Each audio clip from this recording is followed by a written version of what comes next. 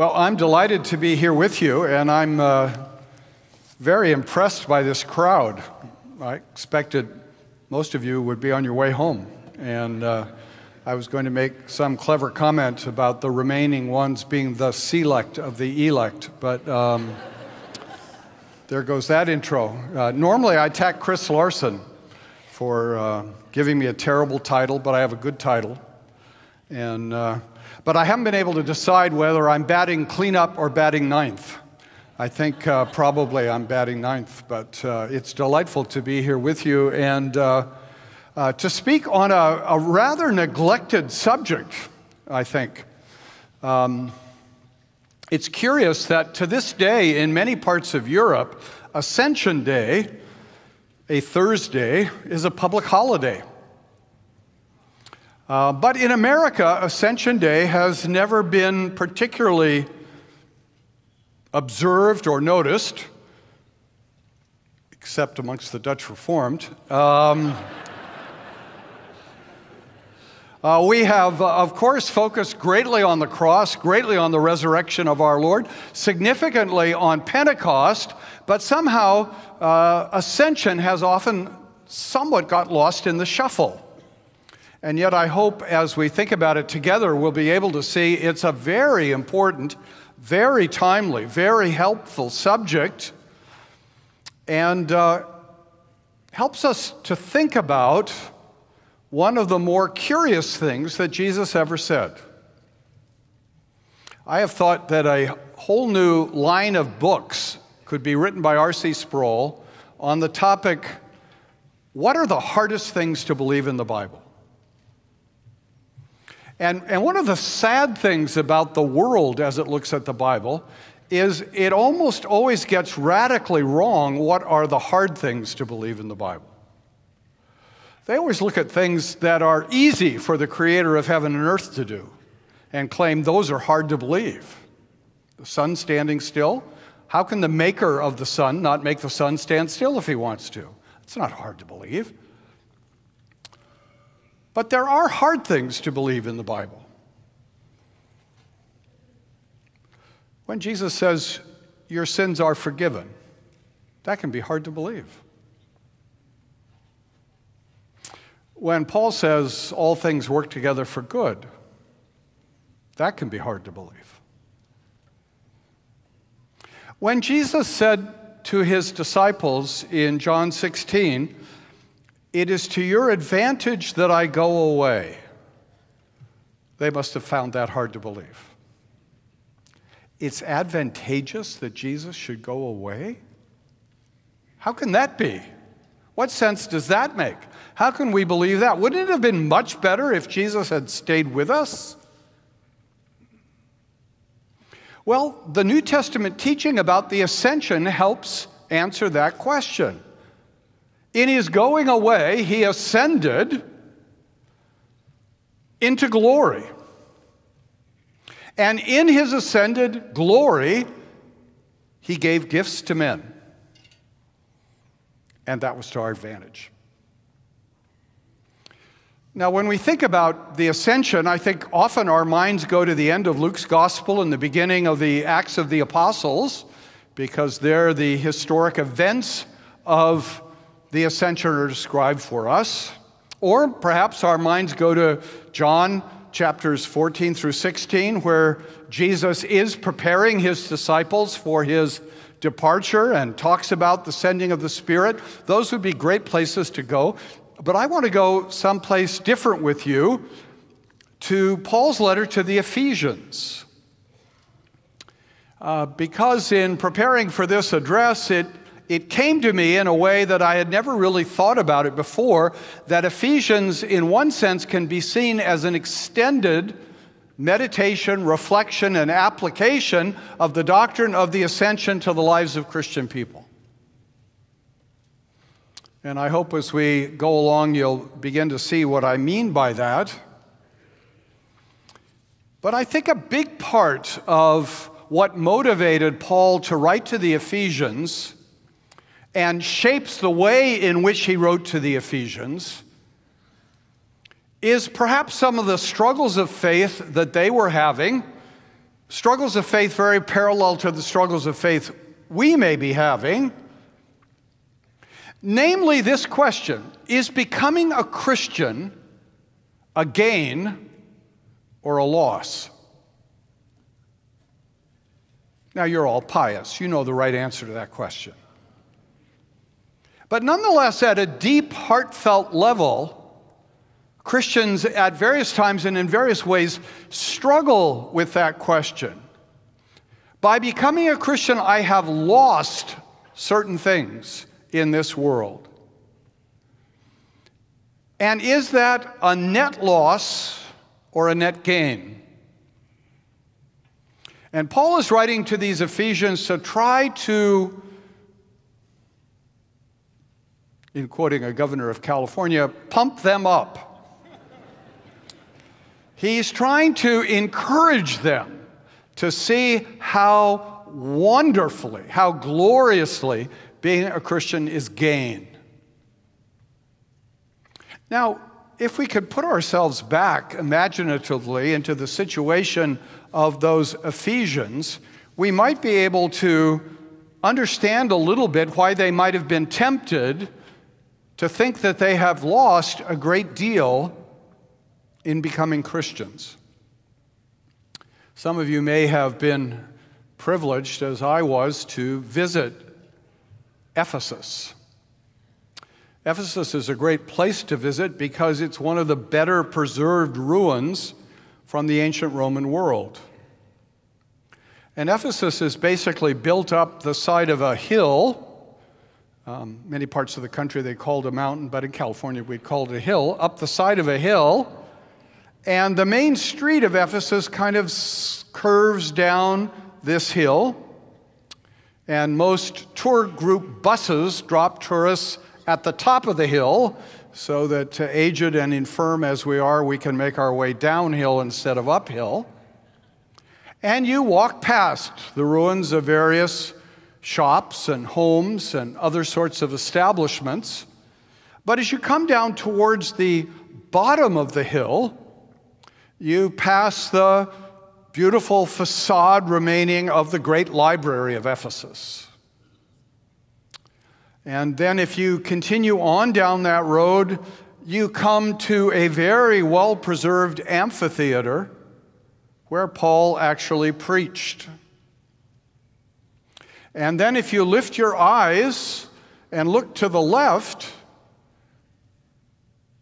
if you're facing the same direction I am, you see in the distance the port of Ephesus, the source of a great deal of the city's wealth and influence.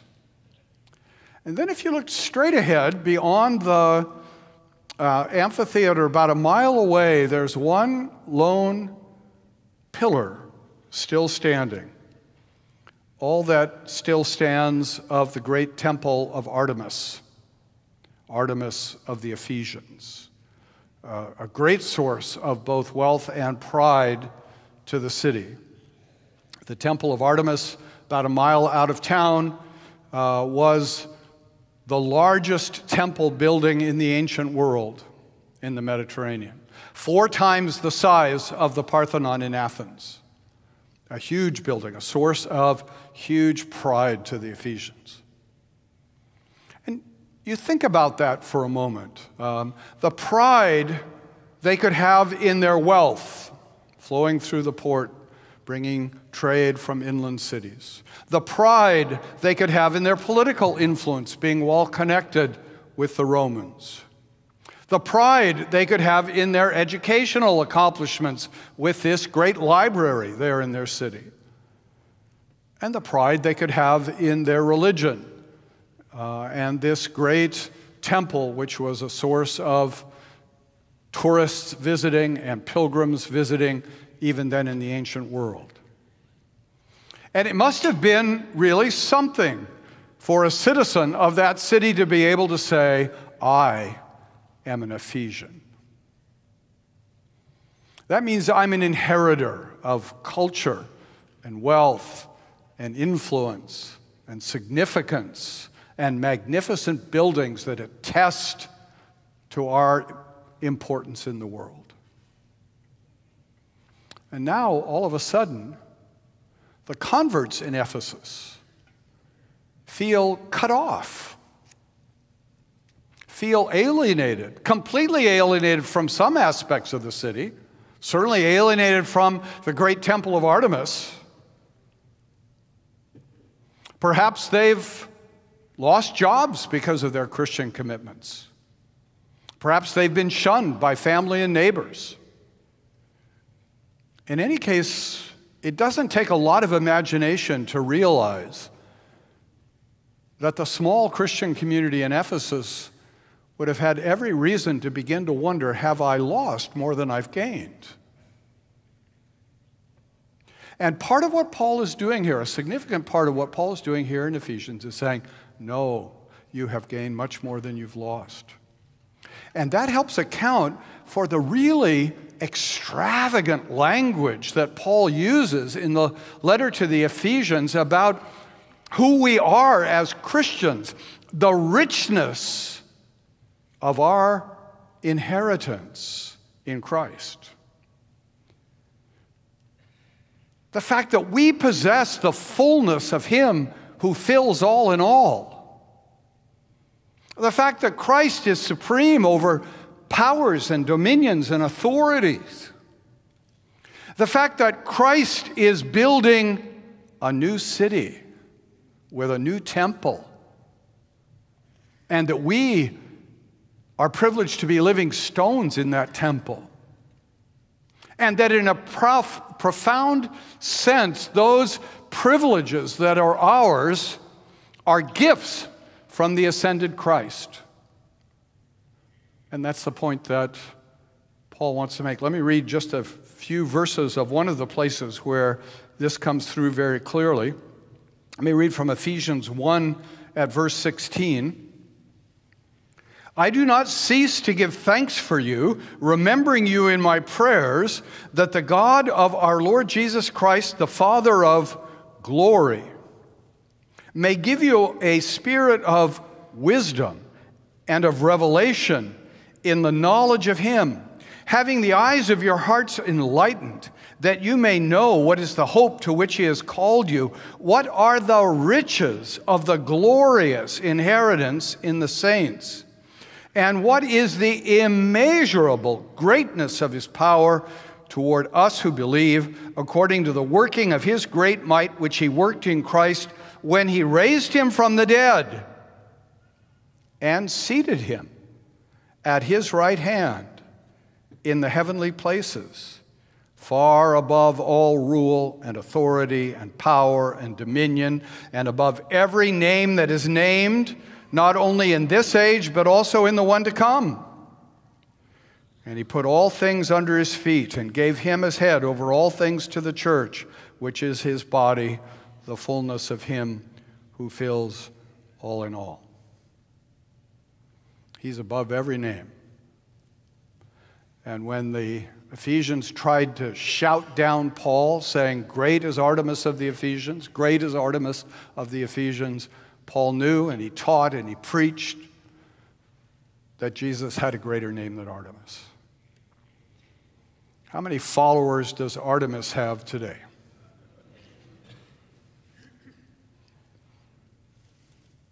How many followers does Jesus have today? Jesus has more followers in this room today than Artemis does in the world.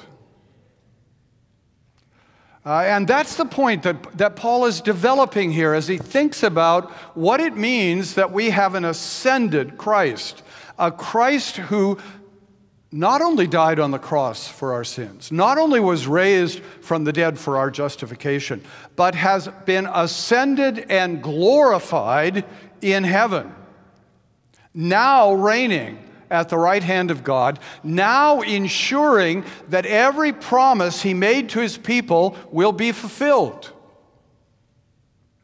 No promise will fail because no power can oppose Him in the accomplishing of His purpose. And so the first point I want us to see here in this text is the glory attributed to Christ by Paul here in the Ephesians letter, the glorious place he now inhabits. He's in the heavenlies. He's at the right hand of God. He's enthroned there. His enemies, implicitly at least, are under his feet. And he's the head of the church. This is reminding us implicitly that Christ is the fulfillment of Psalm 110. The Lord said unto my Lord, sit thou at my right hand until I make thine enemies thy footstool.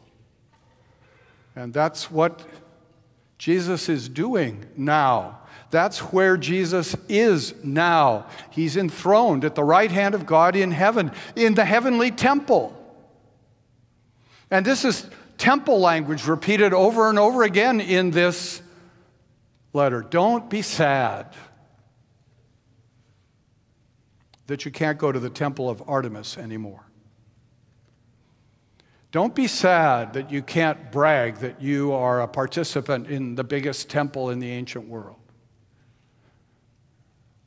Know that you are now part of a spiritual temple that is bigger than any temple any human being could make, and is growing all the time with living stones as a dwelling place for God.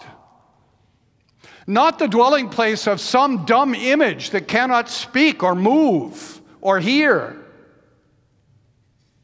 But you are being formed into a spiritual temple as a dwelling place for the living God, the Creator God, the Savior God.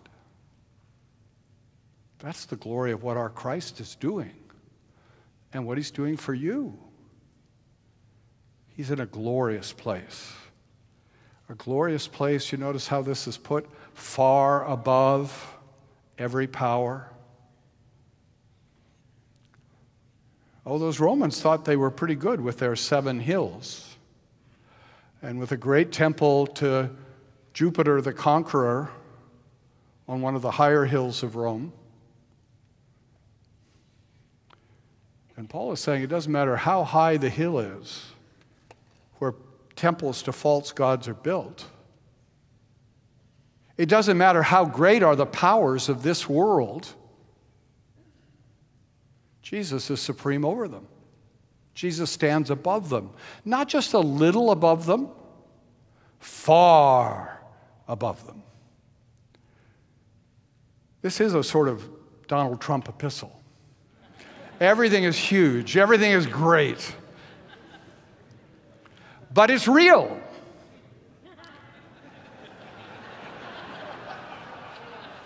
Jesus is far above. And there are no powers that can challenge him. And what that reminded the Ephesians and should remind us is that whether it is obvious to us that the Church of Jesus Christ is flourishing, or whether it appears to us that the Church of Jesus Christ is shrinking and in great danger, Christ is accomplishing his purpose. And in the history of the church, there are good days and bad days.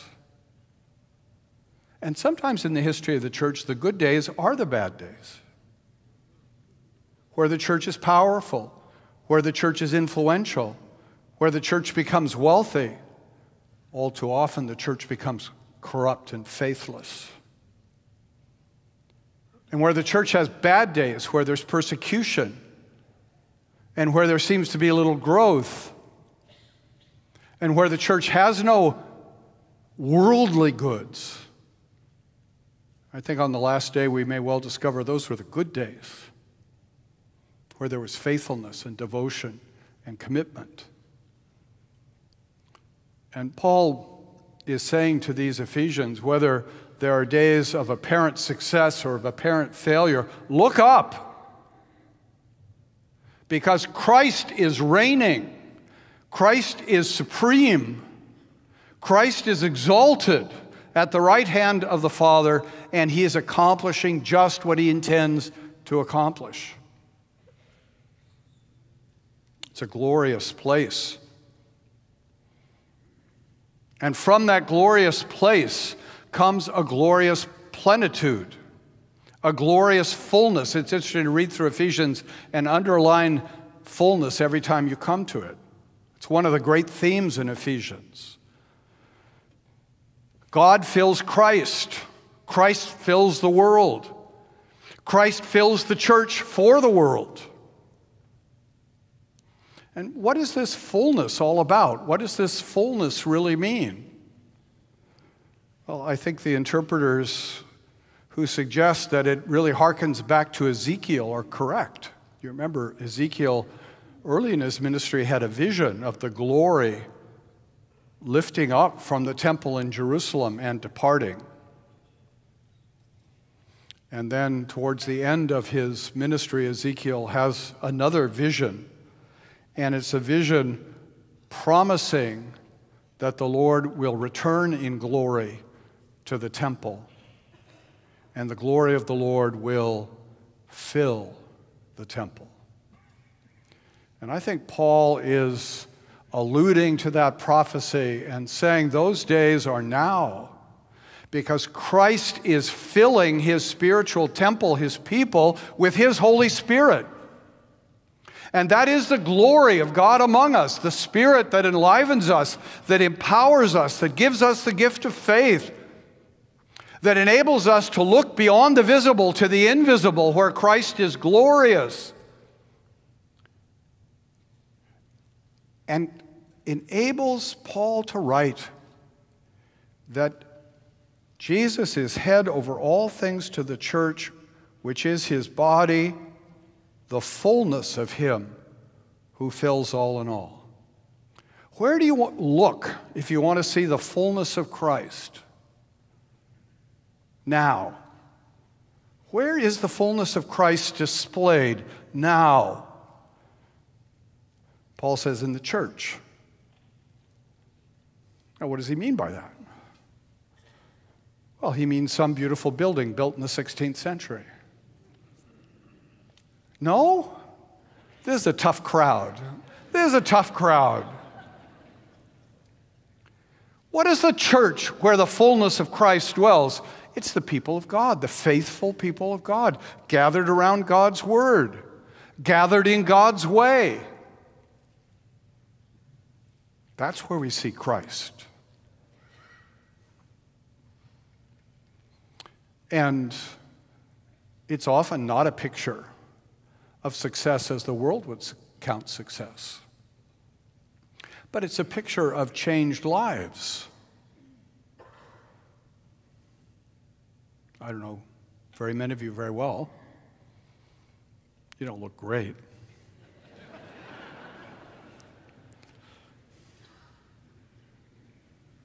And if I knew some of you better, I might think, boy, you have a long way to go. But what I always encourage people to think about is, you may have a long way to go, but how far have you come? Are you different from what you would have been without Christ?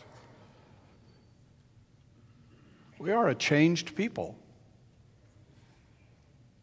Thankfully, we're a justified people, so perfect in God's sight.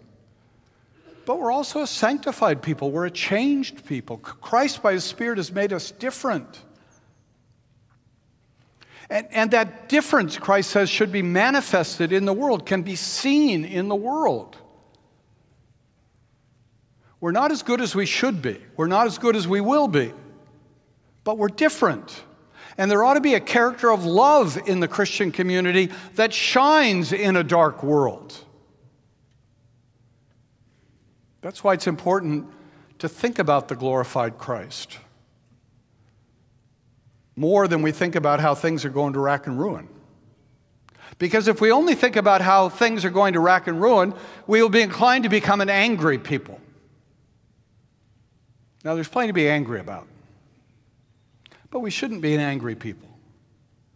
We should be a loving people who holds up in the day of salvation the cross of Christ and says to sinners, no matter what your sin, no matter how bad your sin, there's forgiveness at the cross in Christ. And that's the fullness of him who fills all in all. What a glory. A glorious place, a glorious plenitude, a glorious power. Notice how that's described in any number of ways. Verse 19 of chapter 1. What is the immeasurable greatness of his power toward us who believe? Immeasurable, incalculable greatness of power. That does not mean he will do everything the way we want him to do it. We all have a list of things, we're too pious to say this, but we all have a list of things where we may secretly think, this would be a better way of doing things, God.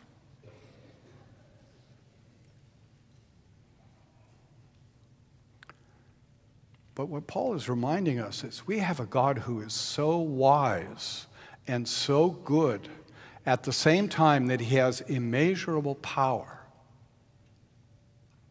that he's always doing it right. And we trust that. Even when we can't see it, we can trust that. He's accomplishing his purpose. He's building his church. He's glorifying himself. There's a splendor displayed here for us. And so when we look at politics and get discouraged, or we look at our culture and we get discouraged, we look at economics and we get discouraged, we look at great universities and get discouraged, we look at religion and get discouraged. Paul says, look up to the immeasurable greatness of the power of Christ, who is accomplishing his purpose and building his church, and the gates of hell will not prevail against it. Now, this isn't to say that we shouldn't do careful cultural analysis and try to understand what's going on. And as a historian, I look back and I think, we shouldn't be surprised that we are where we are as Americans today, when for decades there has been a steady anti-Christian drumbeat in many of the universities, in much of the media, and in much of the entertainment of our land. Deriding Christianity, ignoring Christianity, mocking Christianity, denying Christian values, dismissing it as bourgeois prejudices. And we could get mad about that. But Paul says, none of them can stand against our Christ. None of them can take one elect soul out of his hand. And we may face trying days. But be assured, Christian, that Christ has promised that he is using all of his glorious power for the sake of his church to accomplish his purpose in it. Isn't that wonderful? Isn't that hopeful? And part of the glorious accomplishment of his power is that he has established a glorious peace for us. His people, peace between man and God. Again, it's remarkable how Paul expresses the making of peace.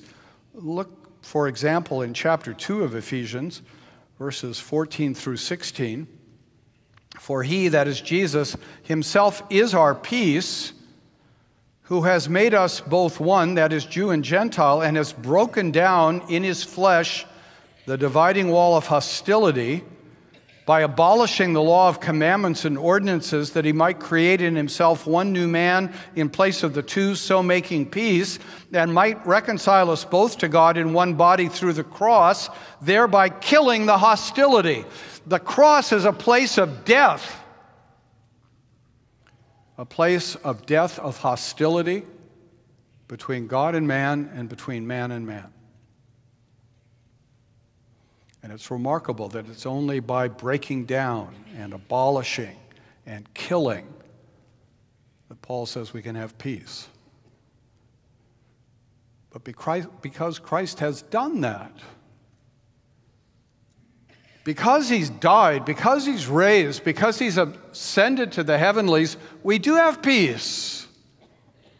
Peace with God. Peace with one another. Of course, the great Christian message has long been, hasn't it? If Jew and Gentile can be reconciled, any human division can be overcome. Dutch Reformed people can learn to like Presbyterians.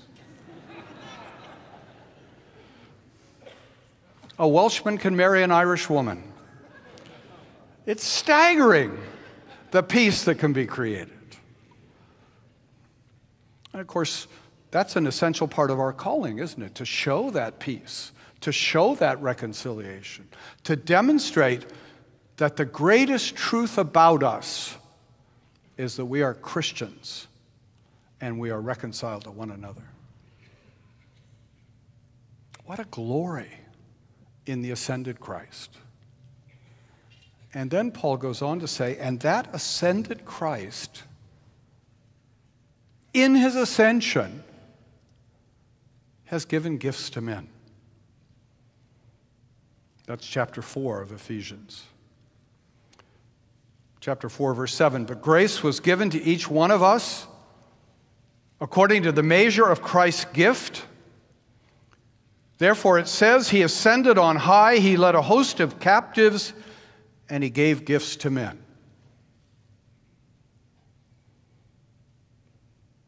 This is a quote from Psalm 68. It's always intriguing how Paul knows the Psalter backwards and forwards. And if you go back and check Paul, he slightly misquotes the psalm. Oh, did we just find an error in the Bible? Are you worried? Well, in Psalm 68 at verse 18, the psalmist wrote, you ascended on high. Who's the you there? God. So when Paul applies that psalm to Jesus, what's he saying about Jesus? That he's God.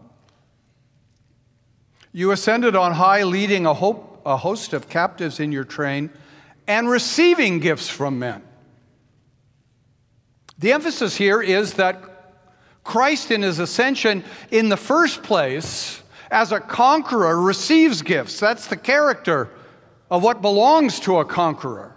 When a conqueror overwhelms his enemies, the enemies have to give all that they have to the conqueror. That's what Psalm 68 is celebrating. That Christ, in his ascension, in the first place, received gifts.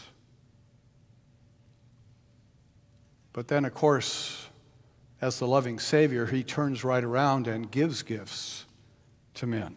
Look at the end of Psalm 68,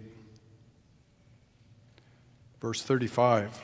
Awesome is God from his sanctuary, the God of Israel.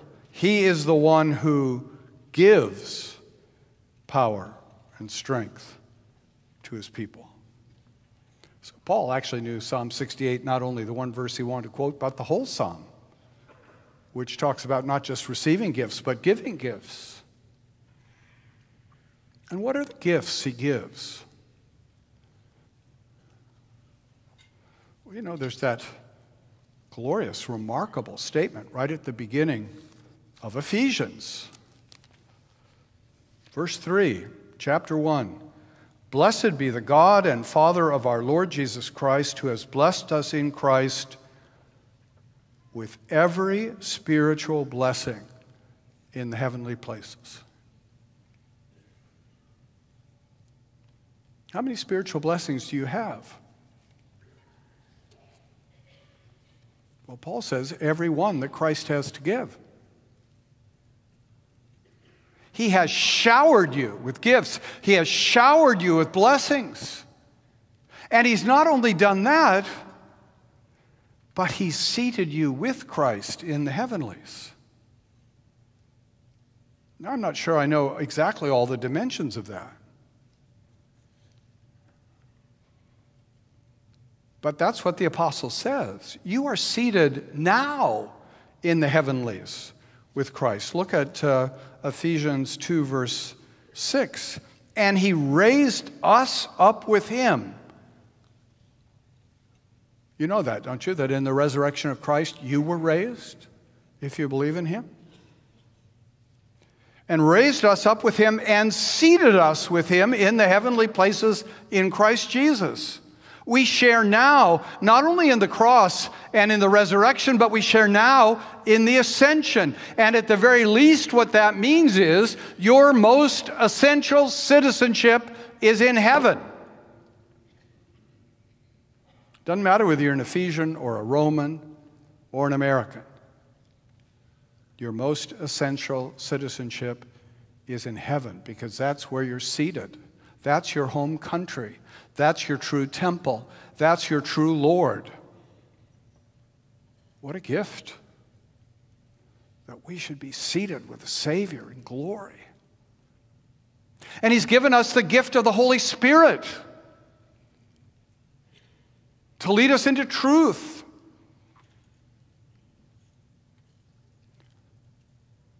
And then he's given us the gift of preachers. As a preacher, I feel pretty good about that. I don't know if you're all that excited. But you see, this is an expression of how Christ cares for his church, how Christ is the head of the church, how Christ in the church is filling all in all. Because he does not leave the church without the truth. And preachers bring the truth if they're faithful to their calling. And what is their calling? Not to offer their opinions, but to bring the Word of God. And that's what Paul is laying out here in such wonder, in such extravagance, really. Christ has given you such great gifts, blessings, the Spirit, preachers to tell you the truth. And the fruit of that is faith and grace and love and growing maturity. Paul talks about that in Ephesians 4 and 5. It's really worth reading with care. One of the blessings of the Spirit is that we don't have to remain children. Not knowing what we're doing, not knowing what we should believe, cast about by every wind of doctrine.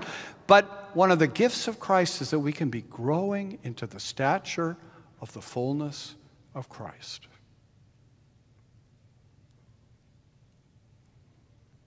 So in knowing Jesus, did you gain or did you lose? You lost a temple that's now in ruins. You lost a city that's now abandoned. You lost an empire that's been defunct a long time. And you gained a Savior and a citizenship and an assurance and every spiritual blessing. I think you're doing pretty well. Let's pray.